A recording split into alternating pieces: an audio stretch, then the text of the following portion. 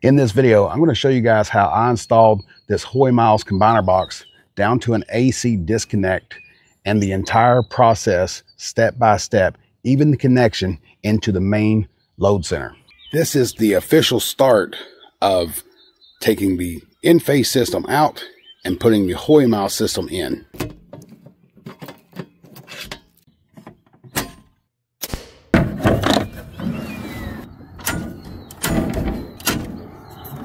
Now that I have all the breakers turned off here, we have the main AC switch turned off outside and the breaker turned off in the main service load.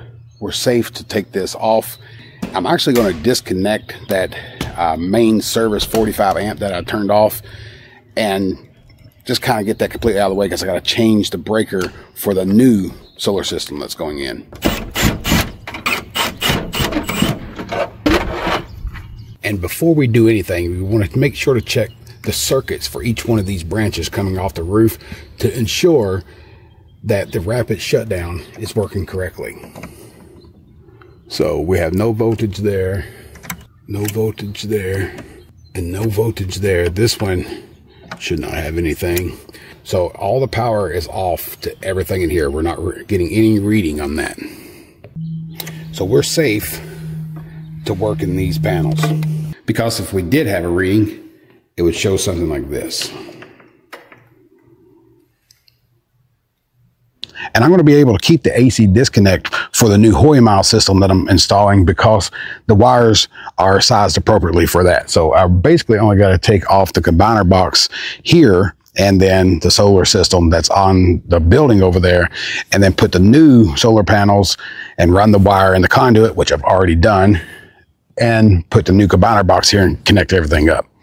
So let's get started with this. I'm going to break these loose first. These are not very long, so I'm just going to take them out by hand rather than using a drill to take them out.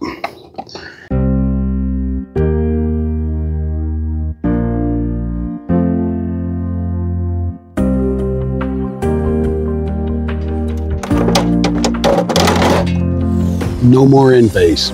And in the new Hoymiles Combiner Box is your CT scans. This is something that is not provided, or wasn't provided to me with my Enphase Combiner Box.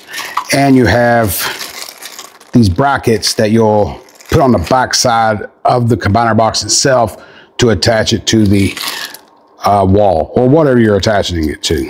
Also, you'll want to pay attention to that opening there, because this seals up with that right there. When you put it in, it gives it a nice waterproof seal.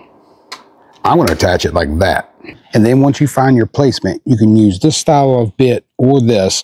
This is probably the most recommended, but I found from experience that I like using this bit. I just take it easy, take it slow.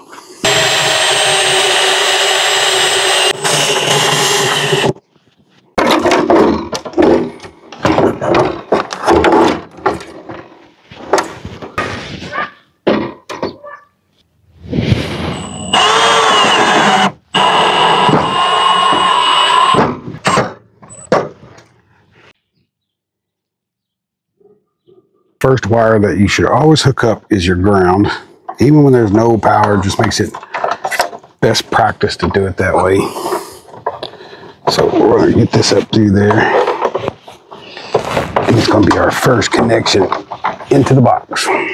And technically, there is a torque guide right here. So that's what you would torque these down to. And I'll have to come back a little later to check the torque on these, but I want to get my initial connections made just to show you guys that this stuff isn't real hard to do.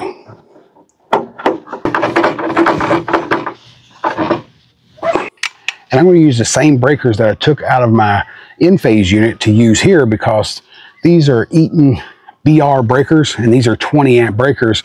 These circuits are not going to have over 20 amps coming in on them. This is properly sized for the circuits that I've created. I'm going to have 4 in this one, so I do have to get another one of this, but I'm going to go ahead and install the 3 that I have. I'll leave one wire out. So we'll just put these in place and we'll have to go to the store and get an extra one, which I'll finish up a little bit later, but just give you an idea of how to basically install the breaker. Now, it's very important that you run your red wires through your CT1 and your black wires through CT2. That's identified right here on the panel box. These are your L1s and these are your L2s. So you have an L1 and L2, and you're just creating a 240 volt system.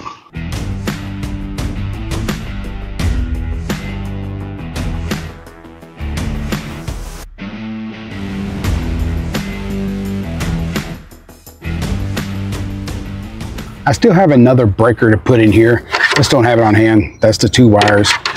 On the back side of the panel, you'll see it here. You'll see L1 and L2.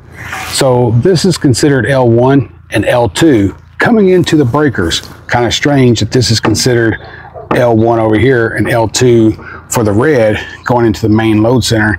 But that's what is showing on the diagram on the door. So I'm following exactly what the diagram on the door is saying do. So we'll bring our red, our black, our green, and our white. I just put white tape on a green wire. So this is a number 6, this is a number 4, and that green one right there is another number 6. They'll come down through that conduit. The neutral feeds right into this neutral goes into the house.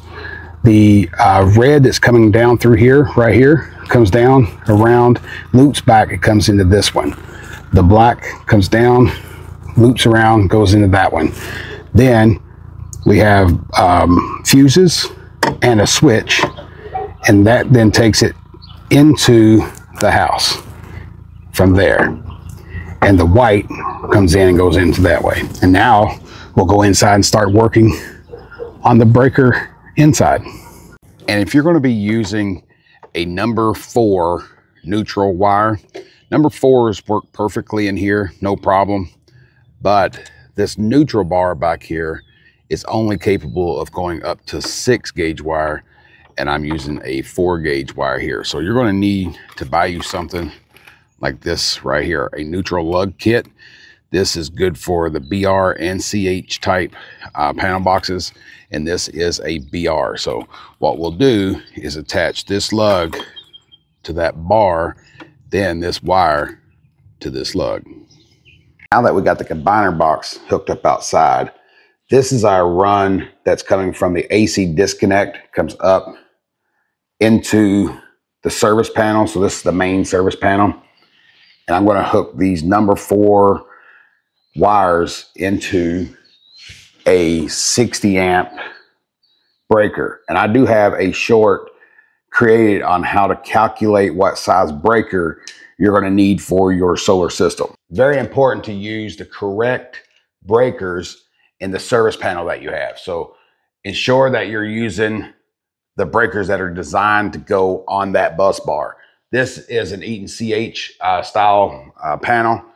Outside that we installed those 20 amps on, that is an Eaton BR style. So you're going to have to buy those 20 amp or 30 amp breakers, whatever your system is sized for. So make sure that you're buying the correct breaker for the panel that you have. Now that we have everything connected outside, we have the wires that are running through conduit. It's coming up and entering right here. These are our number 4 wires that we're going to be using on that 60 amp breaker. And if you're doing something like I have it, the conduit ran here with an LB, then you're going to need a cover right here. By code, you have to have an access point if you have a setup like this. And once it comes into here, we're going to take the 60 amp breaker and we're going to connect the red into here and the black into here. The neutral's already hooked up. It's that white wire right there. That's into the neutral bar. The green comes up and goes in to the ground bar. The ground wire is a number 6.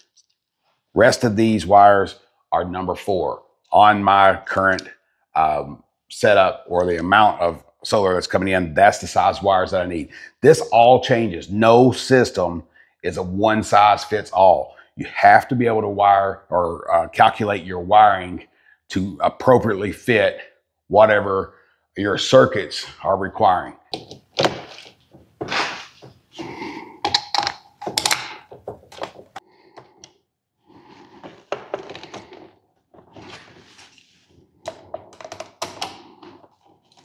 And that connection should look like this. And it doesn't matter if you have the red wire here or the black wire there or red or black here. You're basically going to take your breaker and secure it into place in your main service panel. But before you work on the main service panel, turn off that breaker and do not work around those entry wires right there. Those lugs will still have live power coming from the street on them. So if you're going to be doing this type of work, be sure to understand how all of this works. When you're doing DIY work, you're assuming all of the risk. So if you're not comfortable with this, I'm not a licensed electrician. I do have a lot of experience with electricity and the way that systems work. So I'm very comfortable with working in a service load center like this here. And I do have the experience from being a licensed and certified home inspector to understand these systems. Like I said, I'm not a licensed electrician. I'm not advocating that you do the work. If you're not comfortable with this or you're not willing to assume all responsibility, be sure to reach out to a local electrician to do these connections for you. But a pro tip, be sure to install this wire before you make the connections on these wires. And now that I got my lug installed there, I'm gonna go ahead and run the wire from the main panel up through the AC disconnect into this box here.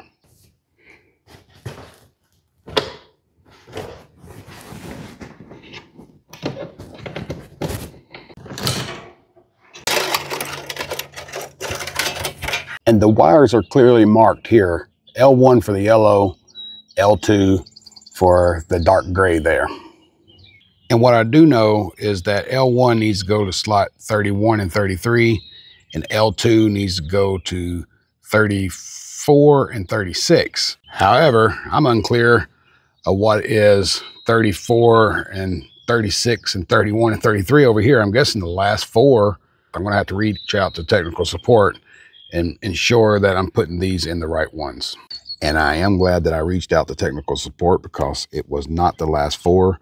It was over two. And then you got line one coming in here, which is your white and your blue. This is line two coming in white and blue. It's actually four over from the last one of these four. And then you put these in, you'll have two open slots here. And you can find this in the user manual as well. I'll have that linked in the description below. Then your consumption CTs will go on the main feeders. So for mine, they come up and then they go down and they enter from right there. So I need to get one on line one and line two, determine which one is line one and line two on your panel. If you could stay away from installing it where it could fall down on those, I would. So I don't think I could fit two of them in this space down here. I wish this was a line, but that's a neutral. I need it on that line and that line, and I just don't think there's space. We'll get this plugged in just a second as well. You can see that these are marked 2-1 and 2-2. That is line one, that is line two. And something else to pay close attention to are those arrows right there. And you'll see here that I pointed those arrows toward the grid. Got my breaker, the wires coming in that's feeding that breaker. I'm going to take the arrows, point them toward the grid. You can also find this in the manual. And this is what a fully installed Hoymiles Combiner Box looks like. And if you found this video helpful in any way, be sure to smash the thumbs up button because it really does help me out a lot. And if you haven't heard of Hoymiles before, they offer a lot of different solutions for different types of solar systems that you might have. They have home backup battery systems. They got these microinverters. They got the combiner box and even whole home inverter solutions, that might be what you're looking for. So I'll leave links in the description below on that. So be sure to check these guys out. And I hope to catch you in the next video where I'll be hooking up the microinverters to my new array.